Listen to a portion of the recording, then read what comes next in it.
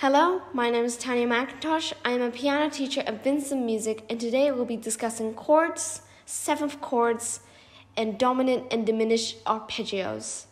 So first we'll look at the tonic triad. So what example we're going to use is the C major key, the C major scale. So in the tonic triad, it contains the first three notes, the tonic, third, and fifth note. So for example, if we look at the C major key, the tonic triad will be C, E, and G. Because if we count, the first note being is C, we count from C, D, 2, 3, E, and again count from there, F, 4, and G, 5. And then we have the tonic triad of the C major key. And this can be applied to any other scales. It can be applied to D major, E major, F major. The tonic triad of F major would be F, count from F, G, second note, and then third note would be A, count from there. Fourth note would be B flat.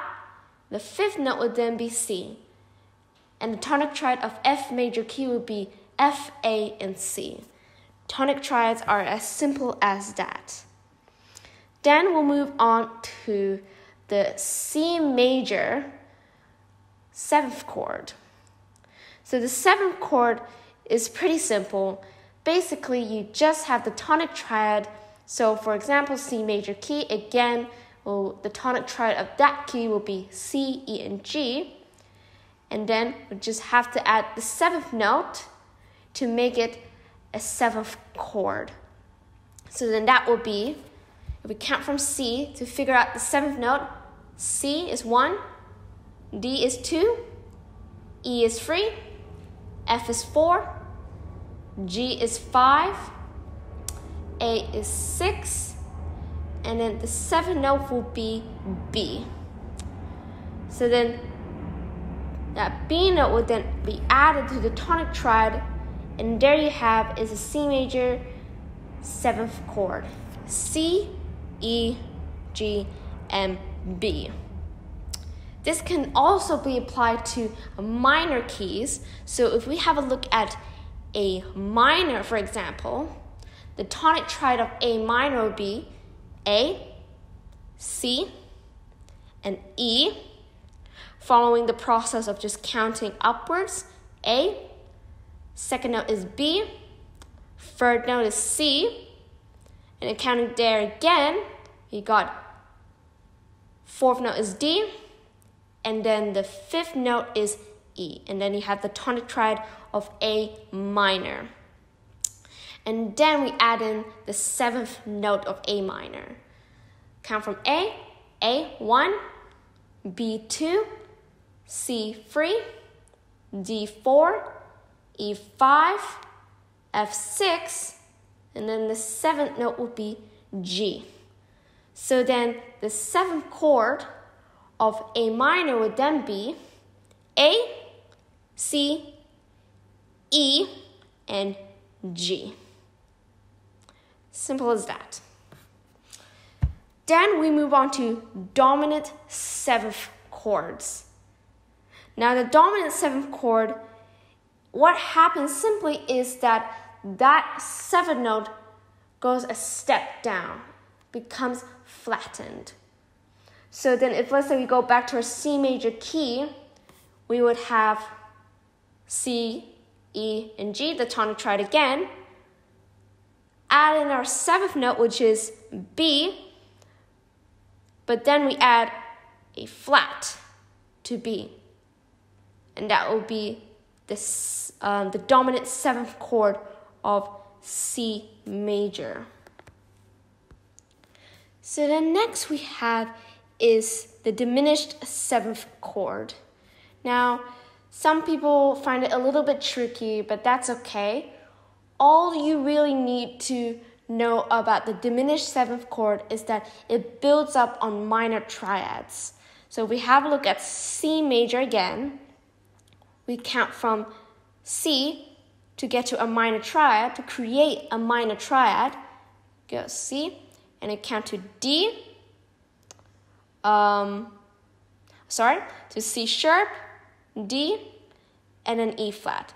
Because a minor third contains 3 semitones. That's how you count up to a minor third. That's your next note. Note after that will be G flat because we count from F, E, F, and then G flat. And that's how you get another minor triad. And then lastly, we go G, A flat, and then you get A. And that is how you create the diminished 7th chord of C major. You can also say B double flat.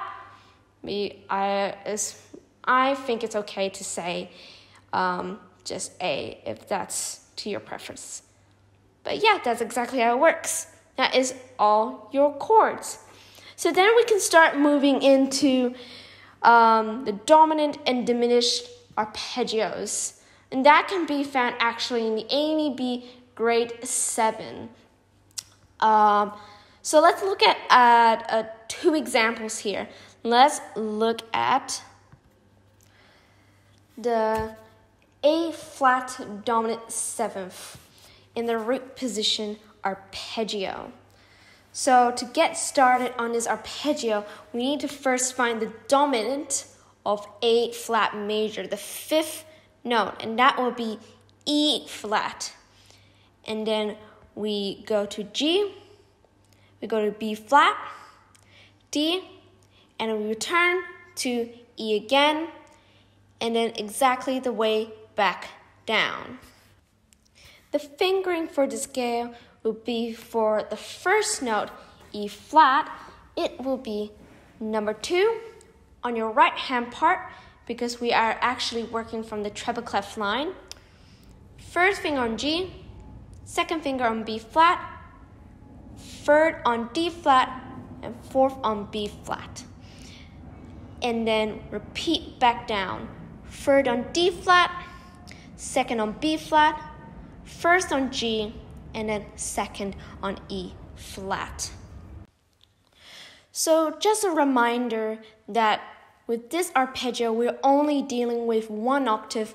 However, if you do wish to shift into the 2nd octave, what you really need to do is once your 4th finger lands on E flat, you shift the entirety of the thumb to G and just continue from there with the same fingering.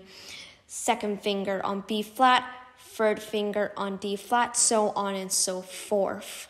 So the next scale we're moving on to is diminished 7th of A flat in the root position arpeggio. So we're going to start off with the 7th note of A flat, which is G. So we'll be starting on G with the arpeggio, and then we're moving into B flat, D flat, E, and G, and building on those minor triads. And we'll go back down the same way. E, D flat, B flat, and then G. So the fingering for this arpeggio will be first finger on G, second finger on B flat, third finger on D flat, fourth finger on E, and then your first finger return to G. And then same way going down, fourth finger on E, third finger on D flat, second finger on B flat, and first finger on G. And that is your diminished 7th arpeggio of A flat, only in the root position. And that is it for the video tutorial. If you have any more questions, please don't be afraid to ask. It's a little bit shorter than the other videos, but I'm happy to still answer questions and give you a bit more insight into how they work. I hope you enjoyed the video, and I hope you have a good day.